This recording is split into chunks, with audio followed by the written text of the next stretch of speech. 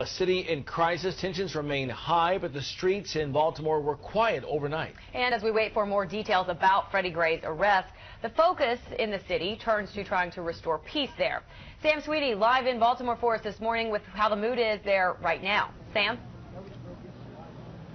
Audrey, good morning. Things have pretty much returned back to normal here. Police on every corner at North Avenue and Pennsylvania Avenue, where those riots first broke out here on Monday, simply acting as a calming presence. But you can feel the tension and the frustration from the locals here who were not involved in those riots. They're tired that the subway here is still closed. The buses aren't stopping in this neighborhood. But as far as the protesters and riots go, everything clear this morning. You'd almost never know that anything happened here. All the trash, the glass has been cleaned out of the street.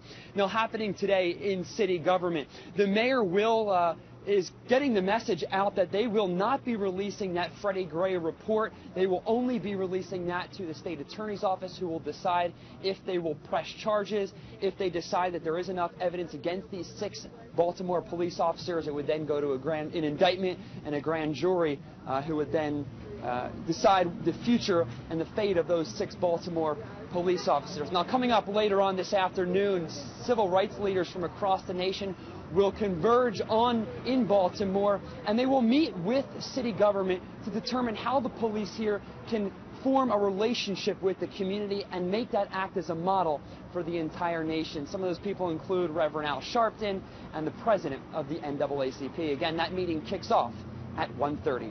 Reporting live in Baltimore this morning, I'm Sam Sweeney, News Channel 8.